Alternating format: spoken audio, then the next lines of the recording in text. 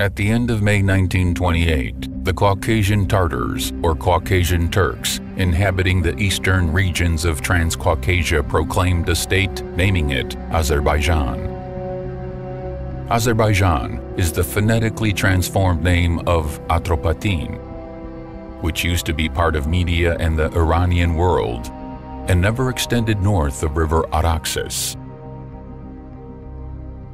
Atropatene is first mentioned by classical authors, such as Strabo, Pliny the Elder, Ptolemy, for example, amongst others, and a number of other classical sources. What's very consistent is that Atropatene is basically defined as that region that is south of the Araxes River, what is now modern-day Azerbaijan and Iran. There is no such thing as an entity known as Azerbaijan north of the Araxes River, north of the province of Iranian Azerbaijan. Historically, no such entity has never existed, and as we'll see later, it only began in late May of 1918 when such an entity was created, mostly in a political aspect. Even Abbas-Kuli Aga Baki Khanov, the father of Azerbaijani historiography, who worked in the first half of the 19th century, does not call the territories north of River Araxes Azerbaijan. Contemporary Azerbaijani historiography falsifies, among other things, the works of its founder. Baki Khanov, the father of their historiography, authored the history of Dagestan and Shirvan, whereas in modern day Azerbaijani translation this work was called The History of Azerbaijan. These are two completely different titles. That's how the father of their historiography calls their land. He talks at great length about Armenia and Atropatene, while in today's Azerbaijani translation, these names are omitted. The territory north of Araxes is never called Azerbaijan, but Shirvan and Dagestan. Here is what General Anton Denikin, the AI supreme ruler of Russia during the Civil War, wrote in his memoirs. Everything in the Republic of Azerbaijan was artificial, fake, beginning with the name taken from one of the Persian provinces. Its synthetic territory included the Lezgi Zakatala, the Armenian Tartar Baku and Elizabethpol provinces, and the Russian Mukhan, bound together by the Turkish policy as the rampart of pan-Turkism in the Caucasus, an artificial statehood. The way they name themselves is even more ludicrous, Azerbaijani. Before 1936, they were called Caucasian Tartars or Caucasian Turks. This is exactly how they were referred to in the USSR census of 1926. Only in 1936, on the eve of enacting the USSR Constitution, Stalin decreed to officially rename the Turkic language of Azerbaijan into the Azerbaijani language, and the Turks of Azerbaijan into the Azerbaijani. That is how it was. The nation called itself a name stolen from neighboring Iran upon Stalin's decree. By calling the eastern part of Transcaucasia Azerbaijan, the pan-Turkic ideologists pursued a far-reaching objective to proclaim it Northern Azerbaijan, and subsequently create, on its basis and that of Iranian Azerbaijan, a single Turkic state. Today, steps in this direction have galvanized, and it is not incidental that a state founded on illicit grounds is nurturing equally illicit aspirations over its neighboring countries, whose peoples are indigenous and whose histories date back millennia. Yerevan celebrated its 2,750th anniversary in 1968, setting off a tradition. Every year in the month of October, Armenians celebrate the day of their capital. With an aspiration to falsify the history of Yerevan, an event was organized in Baku in 2011. in which the president of Azerbaijan, Ilham Aliyev, participated himself. It was called the 500 Years of the Fortress of Yerevan. Azerbaijanis allege that Yerevan was founded in the beginning of the 16th century by Revan Guli Khan, from whom the city's name therefore originated.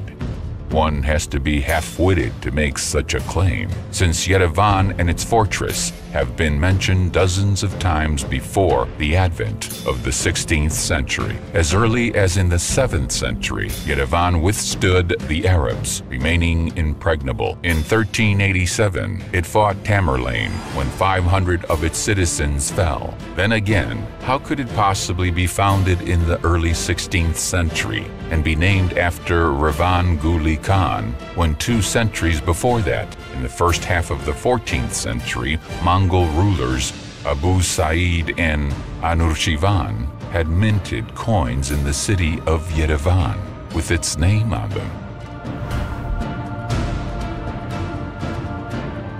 Falsification as Azerbaijani public policy does not limit itself with forging the history of the capital Yerevan.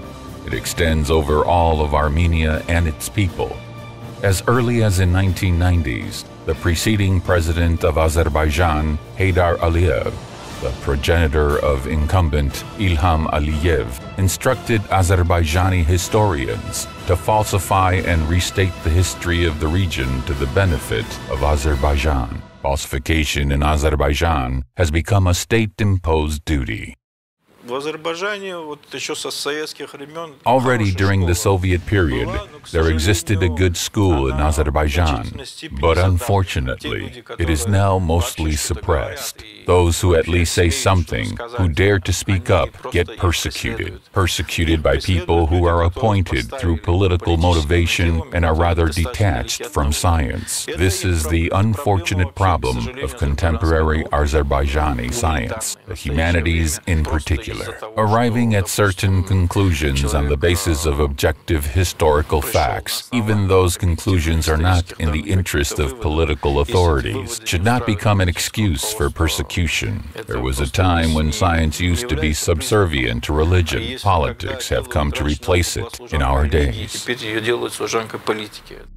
As a result of public policy intent on fabrication, not only Armenian lands and cultural monuments were proclaimed Azerbaijani, but also the history and culture of other nations. For example, the Safavid Kingdom of Persia was pronounced an Azerbaijani state, while the world-famous medieval Persian poet Nizami an Azerbaijani Turk. As for Nizami, we recently learned that the Persian poems inscribed on his tombstone have been erased. Nizami himself, when once requested to recite a poem in Turkish, responded with the following 2 beats. A Turk's conduct does not befit us. Turkish speak is not our value. He who is noble shall speak a noble tongue. That is, I am Persian and shall speak in Persian. It belittles me to use the savage language of the Turk.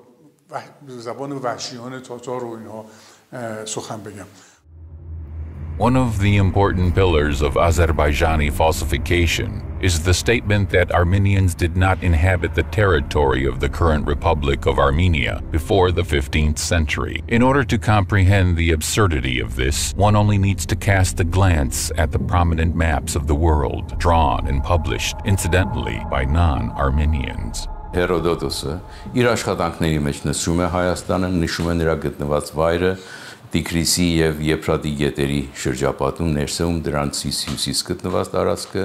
Herodotus, the father of historiography, refers in his works to Armenia and its location, the headwaters of Tigris and Euphrates, the territory north of it, while German and English cartographers, who drew maps of the world according to his data, placed Armenia almost in the center of the world. Eratosthenes, living in the 3rd century BC, his works also contain references to Armenia and maps drawn on the basis of his writings, as well as those of other antique scholars, always place Armenia in the center. ինչպես նաև մյուս հայտնի հույն աշխարհագրագետների, մասնագետների պատրաստած գրությունների հիման վրա պատրաստված քարտեզները, բոլորը իրենց կենտրոնում ունեն Հայաստանը։ This list could go on indefinitely. Browsing through maps by famous antique and medieval authors, Strabo Ptolemy, 10th century Arab geographer al-Istarkhi. Armenia throughout is placed between the Black, Caspian, and Mediterranean seas. Where, by the way, is Azerbaijan? Azerbaijan Atropatene is a Medo-Persian region that never extended north of River Araxes. This is corroborated by the information supplied even by Muslim geographers. Islamic maps naturally ascribe more importance to Islamic countries. Among their maps of the Balkhi school, there is one called Azerbaijan, Albania, and Armenia. On this map, the region southeast of Araxes is called Azerbaijan, that is, Atropatene, to the northeast, and east of it is Armanistan, which is Armenia, and the region of Kura and Araxes. North of Kura towards Derbend is called Albania, Aran in Arabic. The name Azerbaijan Atropatene is never applied north of Araxes on any Islamic map until the year 1918. Որևէ իսլամական քարտեզում ընդհուպ մինչև 1918 թվականը با هدف جدا کردن آذربایجان از آذربایجان ایران و بعد در صورت امکان دستاندازی به آذربایجان ایران. It's common knowledge that the place used to be called Aran, and in all ancient writings, that is how it was called, whereas Azerbaijan was to the south of River Araxes. Even now, old people in Azerbaijan on this side do not call that part Azerbaijan. They say Aran. That place is ingrained in their memories as Aran. سراغ داریم با آذربایجان پایین رود ارس بود و حتی در همین زمانه ما هم کهنسالان آذربایجان این سو هیچ وقت نمیگن اونجا رو آذربایجان، میگن آران. The Azerbaijani forgers of history expanded the boundaries of the absurd, insisting that Armenians have no relation whatsoever to Armenia, since they call their country Hayastan themselves. Yes, Armenians do call their country Hayastan, though other nations predominantly call it Armenia. Being called different names in various languages is a customary practice.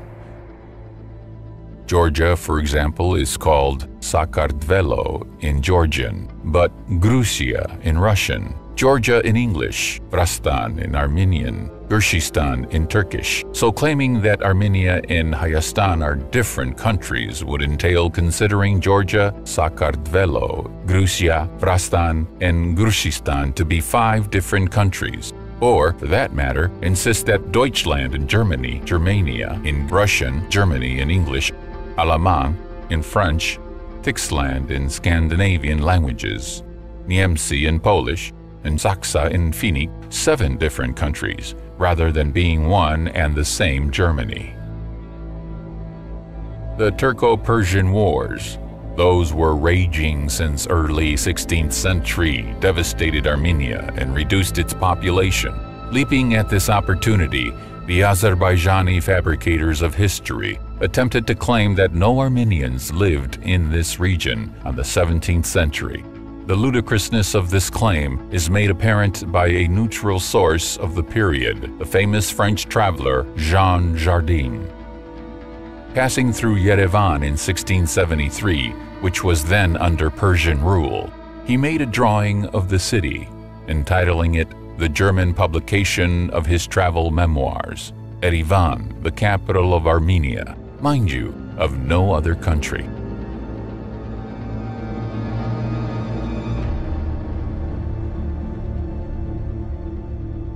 In order to distort the history of Yerevan, the Azerbaijani falsifiers tried to refer to a medal issued by the Russian Empire for the taking of Yerevan, and a battle seen by a Russian painter, Franz Rubo, the taking of the Yerevan fortress on October 1st, 1827. Since on both of these, Yerevan is represented by images of mosques, the Azerbaijani falsifiers conclude that Yerevan was an Azerbaijani town. Following this twisted logic, the entire world of Islam should be proclaimed Azerbaijani.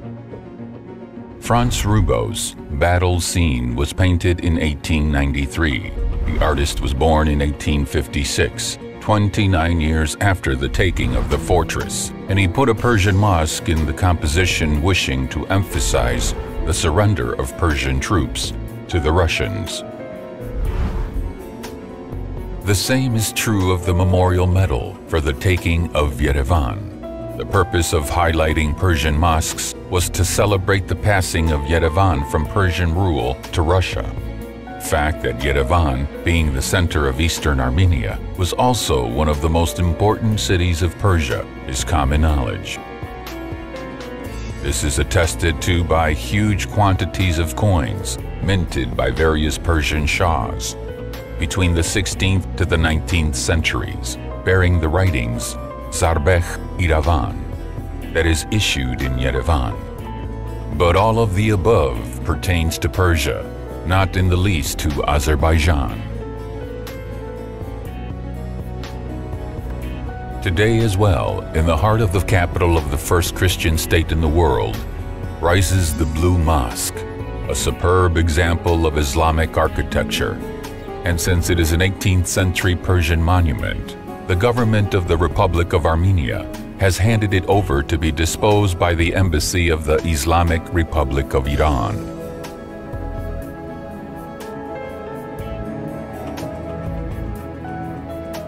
The same fair treatment applies to another Islamic monument in the vicinity of Yerevan, a Turkoman Karakoyunlu state period tomb, built in 1413, which was transferred to be disposed by the Embassy of Turkmenistan. Incidentally, the Turkoman Karakoyunlu state is also announced by Azerbaijani falsifiers to be Azerbaijani.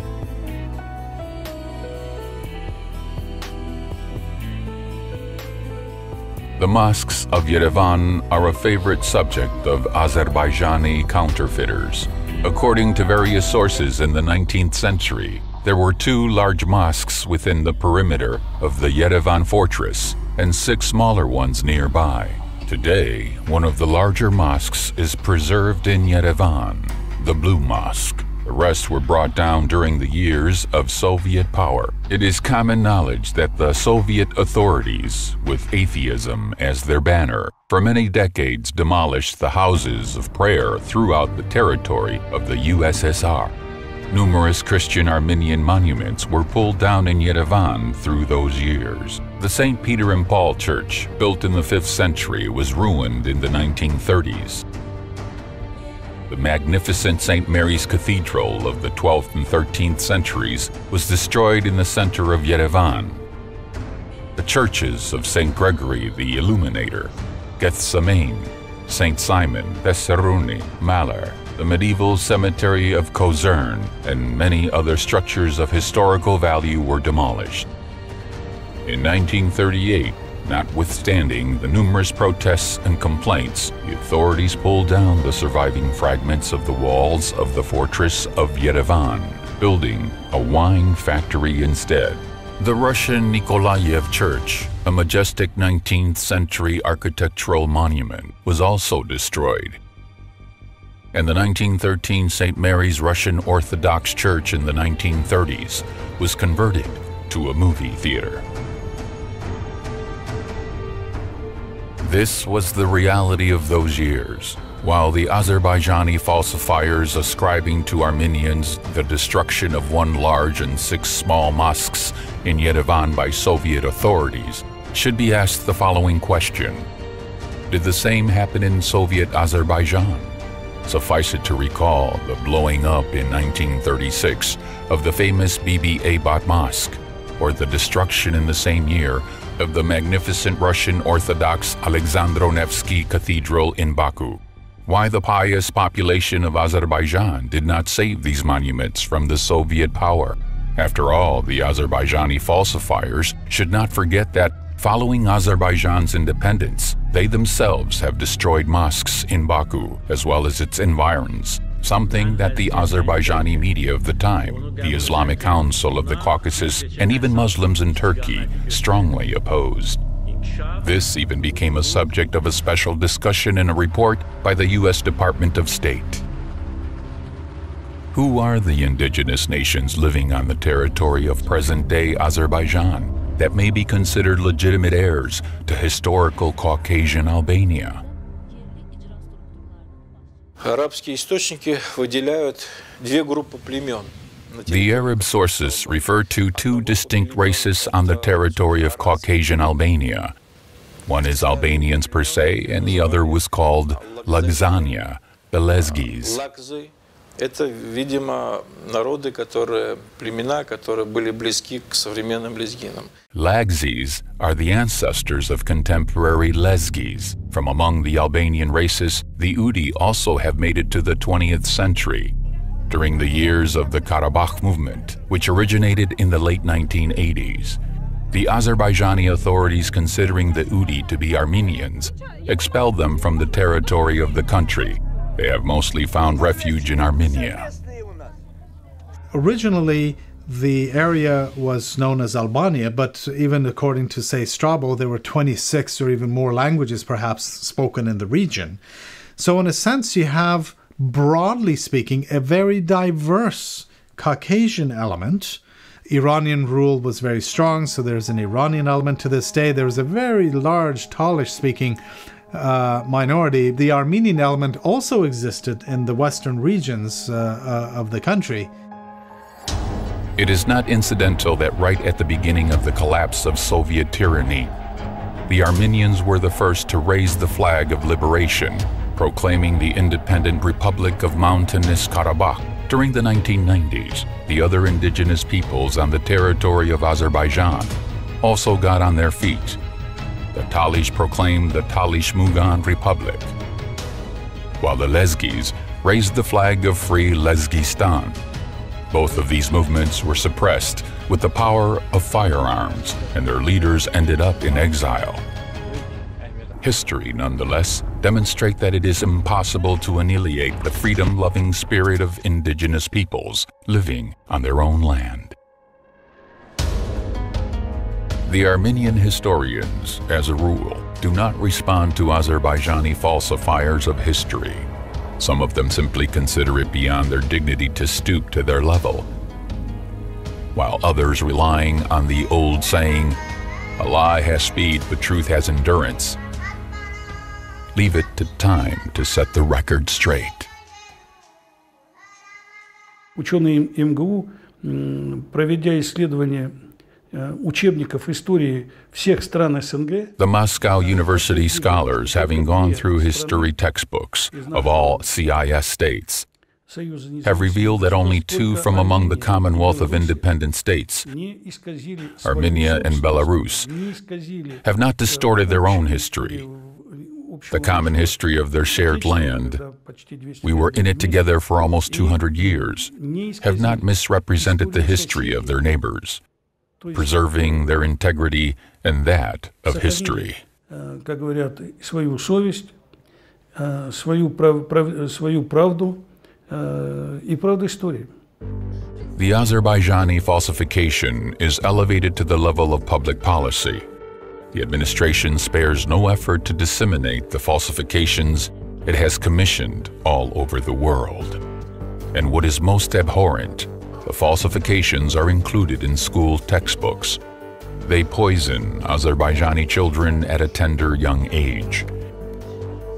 In those textbooks, children are falsely assured that the Christian Armenian monuments on the territory of Azerbaijan were created by their ancestors, purported Christian Azerbaijanis.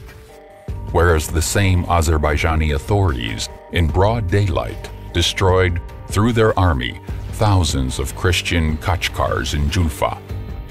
and the other monuments throughout the territory of Azerbaijan.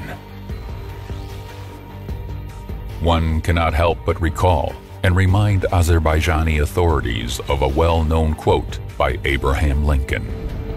You can fool all the people some of the time, and some of the people all the time, but you cannot fool all the people all the time.